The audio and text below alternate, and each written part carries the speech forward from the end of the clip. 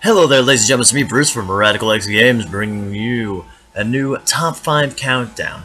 Now, this is going to be my Top 5 favorite jump scares in video games.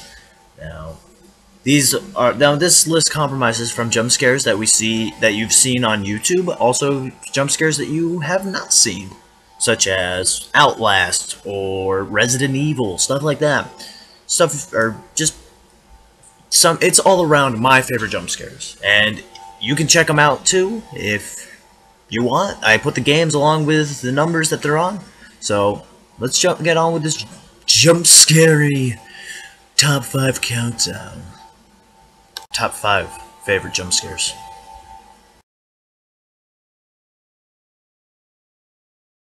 Number 5, Free Fall, Silent Hill 2. Okay, so this one was definitely on my channel. It was when playing the Silent Hills 2 series, and I came across, or we had just gotten out of the hospital. We were I'm running down the streets of Silent Hill, and suddenly, out of nowhere, freaking one of the monster demon I still don't know what they are, comes down from one of the ceiling and from the skyscraper, falls right down, scared the hell out of me, and. The thing that makes it scary is because you know it's a threat also because it gets right back up. So it's not expecting that. It's not expecting such a thing to happen, you know? It's really no other way to explain it, but you see jump scares are just such a huge part of video games, and in a game like Silent Hill, there aren't many of them. So you don't expect this jump scare to really happen more often in the game, especially in this one. It's just something that doesn't happen often, you know? Sure, there are some other jump scares, such as when you get the flashlight from the room in the apartment, and yeah, it scares you, but that you don't really expect it after playing hours upon hours of gameplay. You expect kind of like the same slow-paced game that you've been playing. But no, Silent Hill 2 definitely brought another jump scare into it from, well, the free fall that I call it. But that's my number 5. Silent Hill 2, Free Fall. Number 4, It's Me, Five Nights at Freddy's. Okay, Five Nights at Freddy's, obviously a scary game. And obviously on my channel, which you can check out the final episode now, which is online, or on my channel. You can check it out down below. And it was such a fun game, and I know a lot of people would probably say that either Bonnie or Foxy or Freddy or Chica were the scariest parts. But it's something that you expect. You expect that to happen. However, for my experience, what I encountered a lot and wasn't expecting was It's Me. The It's Me screen, that scared me more because I didn't know what was going on. It's just a random moment that is programmed into the game, and no, I've checked it out, and apparently that doesn't happen on most video or most gameplays when people play it. For me, however, it came up 3 times while playing that game series. Came up in Night 1, Night 2, and Night 3 in a row. And that doesn't happen often from what I've seen. And from what I've heard as well. These are randomly timed events that just happen. You're lucky because it happened to you, I guess. If you want to count that as lucky. But it was one of the scariest parts for me because I wasn't expecting it. The most I was expecting was some animatronic to jump out at me, not a black screen saying "It's me" and showing pictures of Freddy and Bonnie. No, not what I was expecting at all, and not what I wanted in my face at the time, especially with the sounds it was producing in it. So that's why it's scary, but it's not number 1. So, at number 4, Five Nights at Freddy's, It's Me. Number 3, Zombie Dog, Resident Evil. Okay, the zombie dog. Now, you might be wondering which zombie dog I'm talking about. well, I'm talking, or you might even know even which one I'm talking about if you played Resident Evil. There's a hallway that you go down numerous amounts of times in the game. Now, as you're playing, it kind of has a strange camera angle, and you're not really expecting anything from it. However, there is a time when walking down that hallway, a dog crashes through the window and attacks you right on the spot. And it's something you're not expecting, really. You're not expecting anything to happen because it lures you into a false sense of security. And by doing, or how it does that, it has you go through that hallway multiple times through the game, and then one time out of the blue, scares you. And a lot of jump scares, a lot of the best jump scares are done like that. Those are some of the best jump scares in my book, when you're not expecting them and you're led into a false sense of security.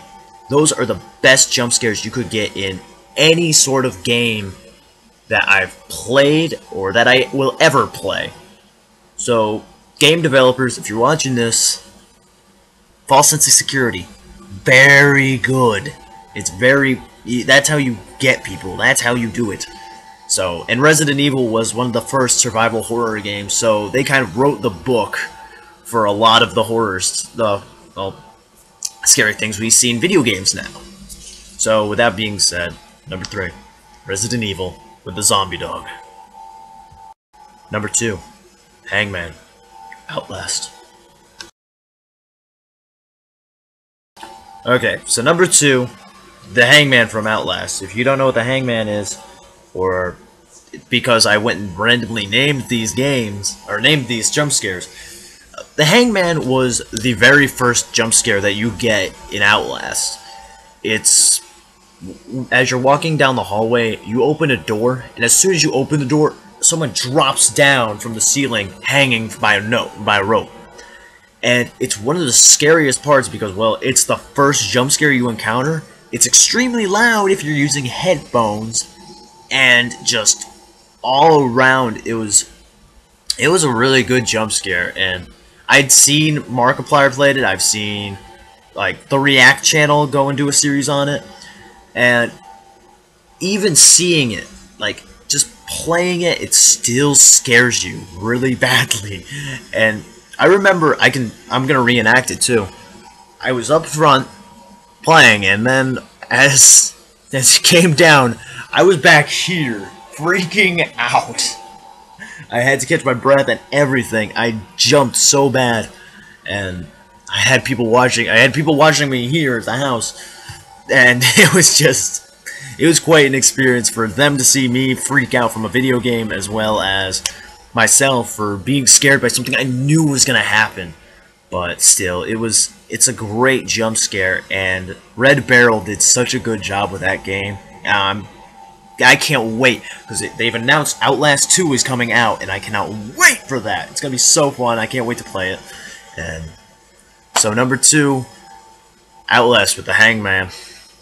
Number 1, The Vents, Essence from Garry's Mod. Okay, number 1, you might have seen it. If you haven't seen it, check the video out. It's such a good video. I get pissed off in it, and I act like a bitch. But before I act like a bitch and get pissed off, I encounter one of the scariest jump scares I have ever encountered. A jump scare that actually made me extremely nervous to turn every corner from then on out. In fact, it caused me to just, I actually took off my headphones in the second part of the game because I remembered this scene, and I just couldn't take another jump scare like it. And honestly, I was glad I didn't have to suffer through any more jump scares after that, because I'm a bitch like that. But it was such a good map, and honestly, it sets the bar for other Garry's Mod maps in my book now. I've just recently played the game Abandoned, which was a great Garry's Mod. It really was. It was a great Garry's Mod map. And however, I feel Essence sets the bar really high, and I'm so glad I played it. I'm so glad I'm going to start doing Garry's Mod horror maps now, and I'm very glad that I went through this level so I could make a countdown for jump scares. And like I was saying though, okay, now let's describe what happened. As you saw, I was playing, and as I went through the vent, took a turn, it was a black mass that just popped up, screeching at you, and it was such an evil jump scare. I was in my second recording room, which is the farthest room from everyone in the house. Now, when that happened, everyone in the house heard me, and I'm pretty sure some neighbors heard me and were wondering what the hell was going on. And it was just such a I was so scared. I've never jumped that bad from a horror game, and it's still pretty early in my YouTubing days, and I'm sure there will be many more to come from these Garry's Mod horror maps, and also from other games, and just this one in particular though, it sets the bar for jump scares. I'm not even sure why it was the scariest one. Like, it scared me so bad though, and I'm pretty sure it had something to do with the atmosphere. It had something to do with being in a vent. Something about being in vents, you think you're safe. However, that's a complete wrong answer. You're not safe in the vents, as you see in Essence. So, with that all being said, that's the end of my countdown, and I hope you guys enjoyed it. I'm sorry it took me so long to get this out to you guys, and I'm making up to you guys by publishing two countdowns this Saturday, or today, or for Saturday, which is today, and 2 reviews for Sunday, which is, well, tomorrow.